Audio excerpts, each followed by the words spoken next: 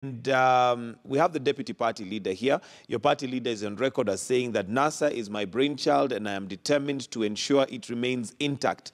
And NASA as an outfit, NASA as a coalition may be there on paper. But let's face it, NASA as a force is no longer there. Well, just like all political parties, they never mobilize beyond the election time.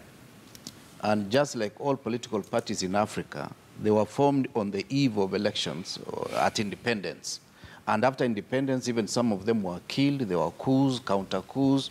And subsequent to that, it is when there was clamor for the second liberation, engendered by the Cold War collapse, the end of the Cold War, that political parties came again into action. In Africa, we do not have the culture of political parties. We pretend. These are vessels that we use them to win elections. And in between, they are not in existence. NASA, yes, may be a moribund idea as of now. But I'm very convinced if 3 parties pull out of NASA, other parties can come in and we can engage them on other terms. It is a brainchild of my party leader. I strongly believe NASA was something that was going to form as a coalition and subsequently ferment into a political entity so that we have 2 or 3 political parties in Kenya. Isn't that rather disappointing for Kenyans to know that as any other party, that NASA was also what they call an SPV, special political vehicle, where once the elections are done, what happens to the things that NASA stood for? Graft, inclusivity, electoral injustice. What happens to all those if it's only there for the election time, and after that, then let's disband Michael, understand, I'm here on two hats. One, I'm the deputy party leader of ANC, correct, and I'm also analyzing the situation insofar as Africa and Kenya is concerned, as a scholar. And therefore, I'm giving you a scholarly advice that political parties in Africa are vehicles for purposes of winning elections. So after the elections, they are moribund in between. So can we then say that NASA is no longer in existence now that the elections are over? No, you see, you cannot use it just to selectively pinpoint on NASA. I'm saying this period is a moribund period. You don't hear a lot of Jubilee parties unless they're in trouble. Otherwise, in between, all these parties are moribund. They are in dormancy. And it's on the eve of elections that we'll also be able to judge the character of Jubilee, whether it is going to be split into URP and whatever, and TNA. Yes. I've said it before, that there is going to be a new configuration on the eve of the next election. Elections. Honorable Kembe Gitura, you agree that political parties are basically special purpose vehicles for elections, and after that, really, because that also speaks to the fact that they do not have ideology that drives them.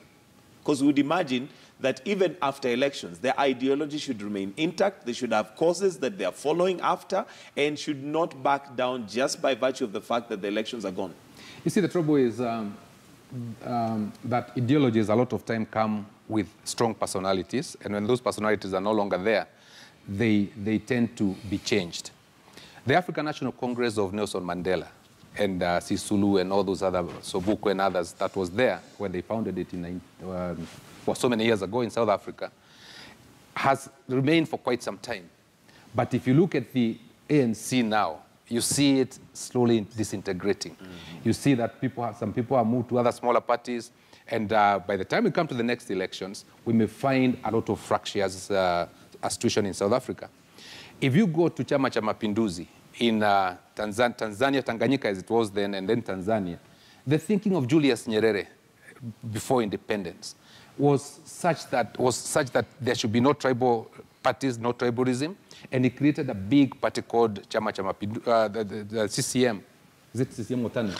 It was TANU. It was TANU. Yeah, before the merger with it was TANU, before they merged. Yeah. And it worked for a very long time until even currently, you find that in Tanzania, it doesn't matter very much which tribe you come from to be elected a president. If you look at KANU, coming all the way from KAU in Kenya to transforming to KANU, again you find that it was a very large grassroots party, because at the time we got independence, the issue of tribalism wasn't there. Yeah, it wasn't there. That is why you found Mzee Raila saying that Mzee Jaramogi Oginga saying we are not going to form a government until Mzee Kenyatta is out of detention, because they are looking at one nation. But KANU has continuously disintegrated. Sorry?